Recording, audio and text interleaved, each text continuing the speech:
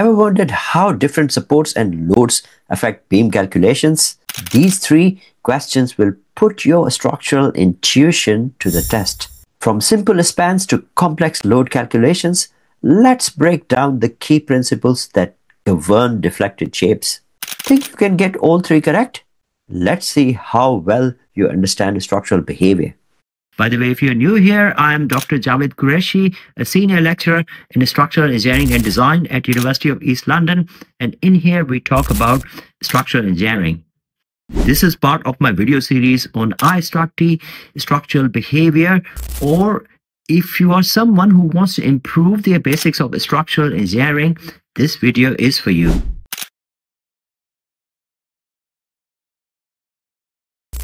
In this question, we have to draw the correct deflected shape, and we have to choose from 4 options. I suggest that you solve this question first before looking at the solution.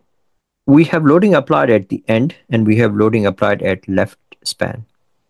Option C is discarded because we have rotation happening over here.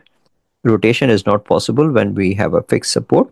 And option B is not possible as well, although we have loading over here and we have loading over here, which makes sense, but we have nothing in between. So this should not go down. There's no reason for that. So this is wrong. And option A is incorrect as well, because we have loading over here and we have loading at the end. This is right. But why is this remaining a straight line? There's no reason for that. So this is wrong. By process of elimination, the only option left is option D. And I will prove it with the help of bending moment diagram and direction of reactions as well, so that everything matches with each other. Let's go and solve it in detail. Here, firstly, I will start from right side. With the help of loading, this will go down and this will go up. To bring this diagram down, I should have a downward reaction. So when I have a downward reaction, it will go down. If I have downward reaction over here, then here I should have upward reaction. And this force is causing it to go down. And once it is down, then it will look like this. So we have tension over here, we have tension over here. And again, we have tension at the top. So we will draw the diagram. So first BMD. BMD is drawn positive downwards and negative upwards. And our sign convention is anti-clockwise shear forces are positive. Clockwise moments are positive from left. Anti-clockwise moments from right, they are positive. We will have upward reaction, downward reaction, and here we will have upward reaction.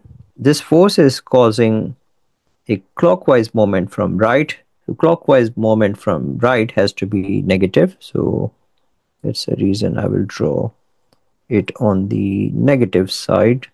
Once I've got this moment, because we have downward force over here, the moment is going to go down and it will be sagging at this point. So once I've got sagging, then again I have some moment at this point, so it will go down. And then I have upward reaction, which means that the reaction moment has to be anti-clockwise. So anti-clockwise means that it will cause some kind of hogging at the top. So this is how we draw BMD, which is bending moment diagram. Once I've got bending moment diagram, then it's easier for me to draw SFD. And SFD is drawn positive at top and negative at bottom. The direction of reactions is given. Not given, we just found out. From here, I have a clockwise diagram. When I have a clockwise diagram, then clockwise is drawn on the negative side because anti-clockwise shear forces are positive. This is my assumption. So I will go down, and then between these two forces, there's nothing here. The force is going up. So this is SFD. And between these 2 points, there's nothing. And at this point, this force is going down, but it is not changing the side. So you can see that moment diagram is not changing the sides as well.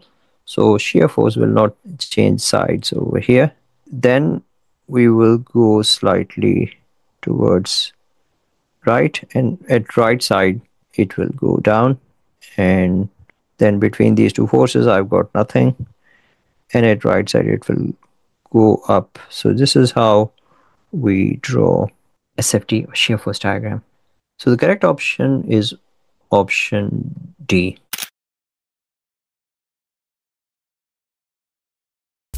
Let me move to next question. This is a simple one. We have to draw the deflected shape under loading given, and anti-clockwise moment, not anti-clockwise, clockwise moment is applied over here. It is a propped cantilever beam. When we have moment applied at a certain point, it will always switch the sides. It will always try to push one side up and push one side down, which is not happening over here. It means this is wrong. And this option is wrong as well. It looks like we have applied a load over here and it is causing deflection like this. So this is wrong. This option is wrong because D is wrong, because at fixed support I should have no rotation, but here rotation theta is happening, so this is wrong. This leaves me only with one option, which is option B. Sorry, it's not wrong, it is the right one. Right, my apologies. Let me solve it in detail and then you will be able to understand what I'm trying to say here. So as this is a clockwise moment, so it will take this one up and it will take this one down. Now once I've got this, it means that the direction of reaction over here is upwards and direction of reactions over here is downwards, and this is a clockwise moment, so we should have anti-clockwise moment over here. This is the sign convention which I will use for all these examples. Anti-clockwise shear forces are positive. Clockwise moments are positive from left. Anti-clockwise moments from right, they are positive. We have upward reaction over here and we have downward reaction here. And we have anti-clockwise moment.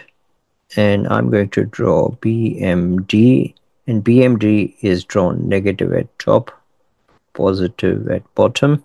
And wherever you have this moment applied, this is going to take the diagram up and it's going to bring this side of diagram down. So as this is in sagging, so that's why I've drawn this in sagging, and the top one is in hogging, that's why I've drawn it in hogging.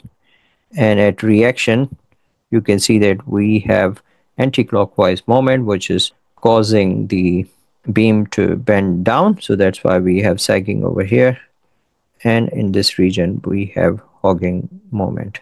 This is our bending moment diagram. Now how about shear force diagram? Shear force diagram is simple. We just have two forces and these two forces are creating, sorry, this is downwards.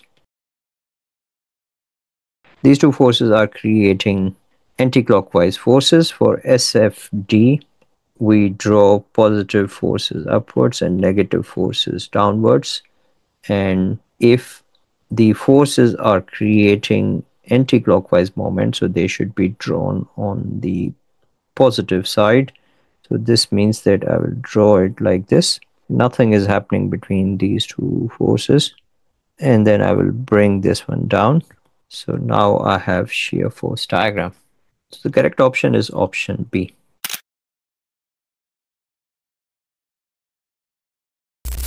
Let me move to this next question. And here load is applied in this span and we have to find out correct deflected shape. Firstly, load is applied over here. So why is this going down? I don't understand. So option A is eliminated. Then it leaves me with a couple of options. And as this is going up, we have UDL at this portion.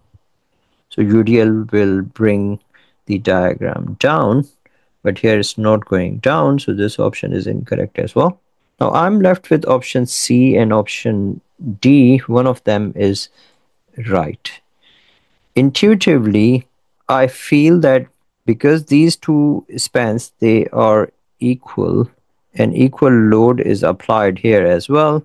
So this pin, as a result, will not carry any shear force in this span. So it will not transfer any shear force. So shear in this pin is going to be 0.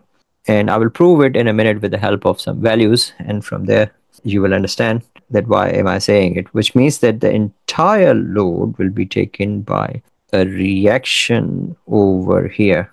When the entire load is taken by the reaction, then this portion cannot go down. It means that option D is the correct one, but I will prove it in a minute, and we will see that if our assumption is right or wrong. This is the sign convention which I will use for all these examples. Anti-clockwise shear forces are positive. Clockwise moments are positive from left. Anti-clockwise moments from right, they are positive. So here let me assume that this is 10 kilonewton, and let me assume that this is 10 kilonewton per meter, and let's assume that this is 2 meters, 2 meters, and 2 meters, and 2 meters, 2 meters, and finally I have 2 meters over here.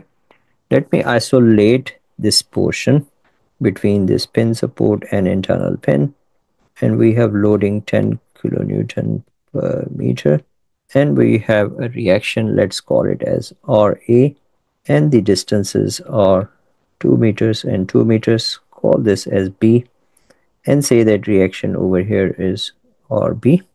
When we say summation of moment at B is equal to 0, then we will have RA into 2, this distance is 2, minus 10 times the total span is 4, and it is acting at half, is equal to 0. 2 and 2 will get cancelled, so RA will be equal to 40 kilonewton. When RA is 40 kilonewton, the total load itself is equal to 10 times 4, which is 40 kilonewton. It means that the entire loading is taken by RA, and RB is going to be 0. This means that the pin is not transferring any load. Then I will start here from the pin. So from the pin, I have a roller, and then again I have a roller over here. A load is applied 10 kilonewton, and here I will have reaction of 5 kilonewton and reaction of 5 kilonewton. This is 2 meters, 2 meters. It is double overhanging beam, 2 meters, and I can find out its reaction over here, which is 40 kilonewton.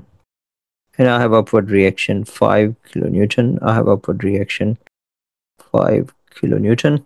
Moment here at this point, let's say that it is point E. So moment at E will be equal to moment of a simply supported beam, which will be PL over 4.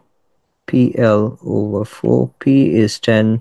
L is 4 divided by 4, which is 10 kilonewton meter.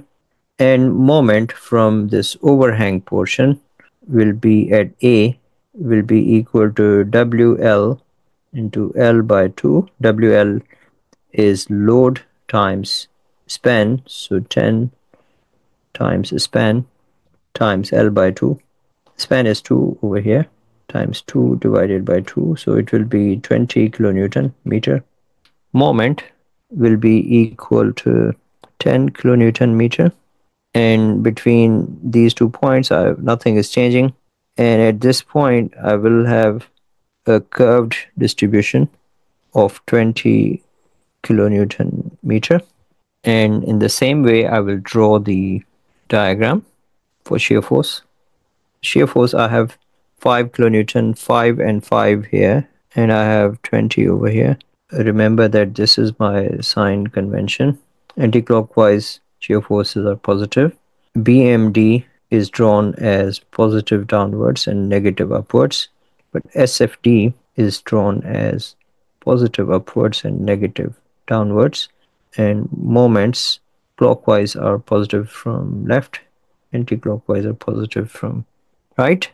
And here it will go up by 5, this is 10, and then again it will go down by 5, and here it will go this way and go up. Nothing is happening between these 2 points. And then I have a downward force of W5 into 10 into 2. This is not 20, this is 40.